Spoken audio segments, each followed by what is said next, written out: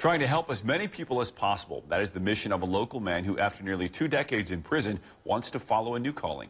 Yeah, and he isn't getting his business off the ground without some help. Jon Schoenheider shares his story and how he's spreading his faith. John. Amber, Tyler, Stephen Snook grew up in extreme poverty during his childhood in Danville, Illinois. After years of crime, he was arrested by the DEA at the age of 26, sentenced to more than 20 years in federal prison. For some, that sounds like the worst punishment possible, but for him, it was an opportunity.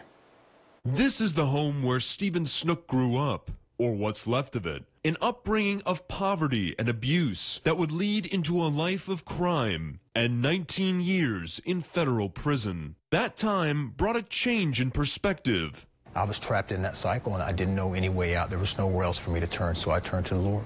Snook finding faith behind bars, speaking and converting fellow convicts within solitary confinement. Through his mission, he found revelation. That made a powerful impact.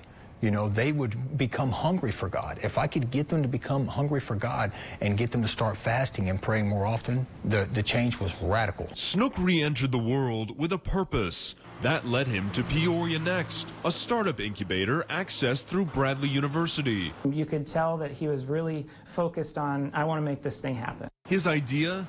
Keeping the scripture at the center of the household through digital photo frames. He says it came to him in a dream while serving his time and became a priority once he got out. But the world had changed since Snook saw it last. Little did I know in that early call, right, that Stephen would be coming into a world that, you know, he hadn't experienced for 20 years, right? The iPhone wasn't here. Emails are new. Mike Stubbs at Peoria Next took him in, showing him the ins and outs of starting a business in the modern world. It shows that no matter who you are, right, you can create a company, and you can create a new life. You can create a new opportunity. Snook wants to thrive outside the frame. For me, it's bigger than a business. This is a mission. This is something that I've dedicated my life to. He's in the process of writing a book he began while doing time and has shared his life story with over a dozen podcasts. All of that just 9 months after getting out.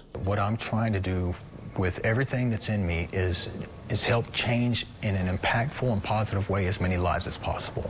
Through my life story, through the scripture frames, opportunities to speak with people about how the Lord has changed my life. Tomorrow is Stephen's first Thanksgiving as a free man since 2002. On the eve of the holiday, I asked him today what he was most grateful for in light of everything that he's experienced.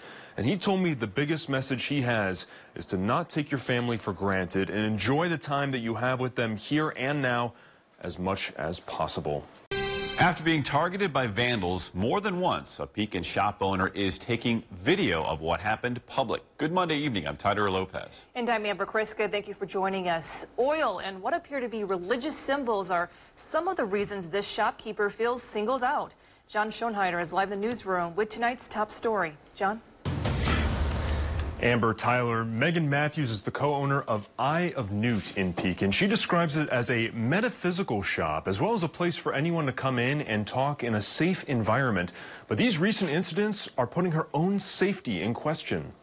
Megan Matthews opened Eye of Newt this past April. What began as a hobby during the pandemic became something much bigger, a store for spiritual items and offerings. But last week, it had some unwelcome visitors. We're in 2022. We're not in the medieval days when you go after people that don't follow mainstream. Surveillance footage captured last Monday night shows a group of people walking around for several minutes, making gestures and chanting. We've blurred their faces for discretion. When Matthews came back the next day, she found what she describes as a, quote, oily mixture thrown on the windows. You don't attack people for who they are or for what they believe. Later last week, she found more oil on the glass, this time in the shape of crosses and crucifixes. Her camera on that side of the storefront wasn't set up, so she couldn't see who did it. Matthews writing a response to the vandals that she was planning to put on the door. Crucifixes won't harm me or rebuke me. They are useless against those that are not evil.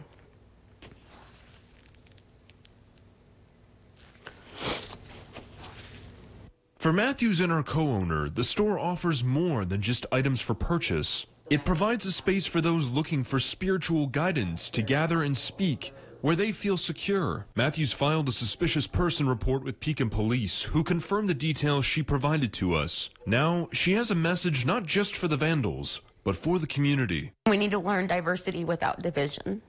And once we do that, we can start healing everything that is wrong with this world. Now, Pekin police tell us they're increasing patrols around the store to prevent anything like this from happening again. We'll also have resources online later tonight where you can learn more about Matthew's store. Just visit 25newsnow.com.